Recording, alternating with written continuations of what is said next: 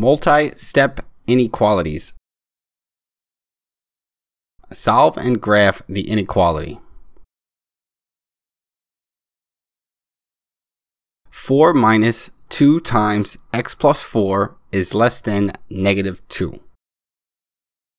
And I'd like you to try to work this out right now for yourself.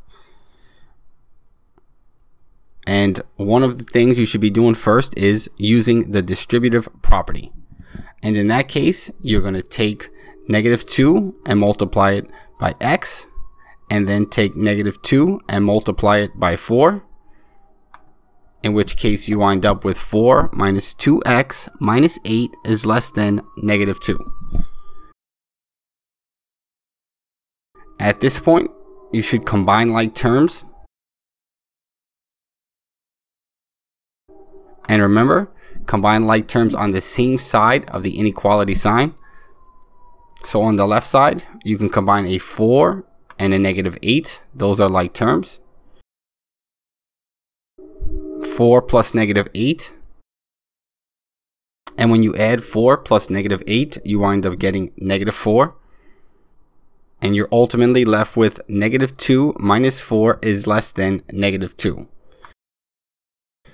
At this point, you want to use inverse operations to isolate the variable. So let's add 4 to both sides of the equation. -4 and +4 cancel each other out.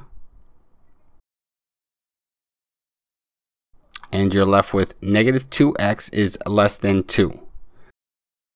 And again, we want to use inverse operations. So we're going to divide by -2 to both sides of the equation. -2 divided by -2 cancels out. 2 divided by -2 gives you -1. And don't forget, this is very, very important. Reverse the sign when dividing by a negative. So ultimately, you wind up with x is greater than -1. And notice the sign is reversed. When you divide or multiply by a negative, reverse the sign. And now you're asked to graph the inequality. So let me quickly draw a number line for you. And here are some quick notes. Remember, open circles for greater than or less than inequalities looks like this. And closed circle for greater than or equal to or less than or equal to inequalities, they look like that. So again, it's x is greater than -1. Always read from the x. That's why it's x is greater than -1.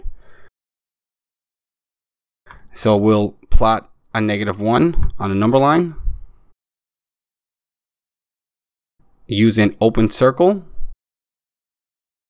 And greater than is to the right, because it would include numbers like 0, 1, 2, 3, 4, 5, etc. and so forth. Right now, I just want to say thank you for paying attention.